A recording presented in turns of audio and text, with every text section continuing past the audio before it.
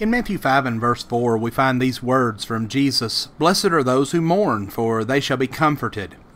Now, I would venture to say that many individuals over the years have read this verse and then scratched their head and wondered how this statement could be true.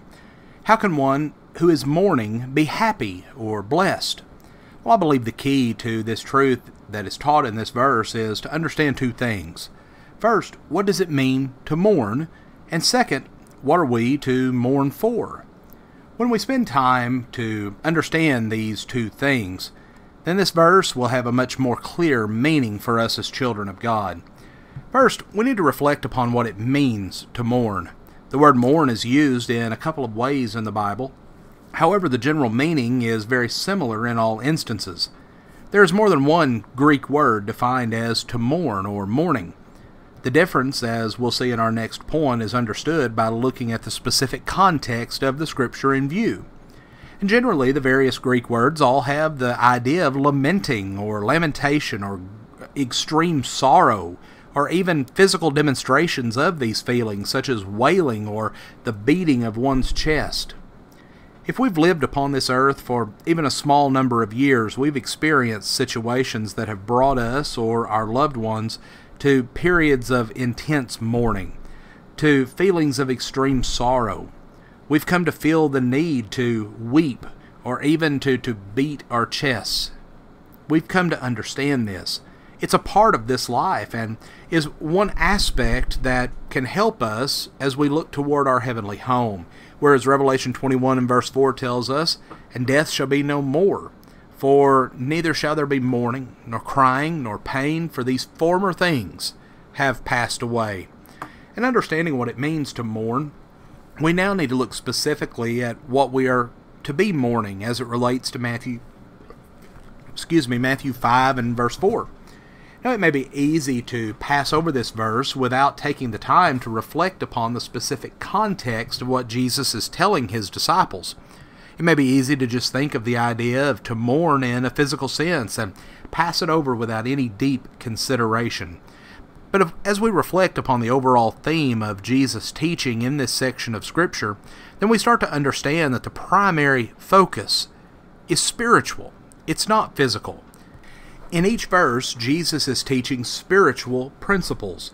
And while it is true that the Bible does reflect on mourning from a worldly sense, for example, it's better to go into the house of mourning than to go into the house of feasting, Ecclesiastes 7 and verse 2, in this present context that we're considering, Jesus isn't talking about a physical house of mourning. No, what he is considering here is our spiritual condition and how we are to view the sins that have separated us from God. In James 4, verses 7 through 9, James compares the ideas of submitting ourselves to God and drawing near to God with the idea of being wretched and mourning and weeping. Now, James isn't saying that we can draw near to God simply because we mourn over physical loss or pain. He's saying that we can draw closer to God when we mourn over our spiritual conditions. We, according to verse 10, we must humble ourselves before the Lord. To the one who desires to inherit eternal life, we must have sorrow when we recognize that we've sinned against God. We see Paul using this idea in a similar way in 1 Corinthians 5 and verse 2, when Paul, addressing the fact that his body the body of God's people there had put up with a very vile sin from one of their members, he says, "And you're arrogant. Ought you not rather to mourn? Let him who has done this be removed from among you." So Paul is telling the church there in Corinth that they should be sad over the action that's led to where they currently were, things that they had overlooked or had allowed to slip past them. Well, Paul himself had mourned his previous life when recounting how he had persecuted Christians and consented to their deaths. Paul was very sorrowful over this.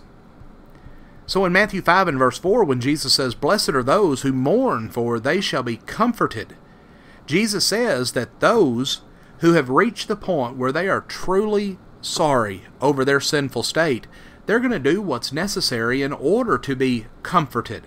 We're going to obey the gospel of Jesus Christ through placing our faith in Jesus, by repenting of our sins, by confessing that faith and being baptized to have those sins washed away and to be placed into a right relationship with God. But we cannot get to that point until we mourn over our spiritual condition. Friends, we thank you for joining us for our program today, and have a blessed day.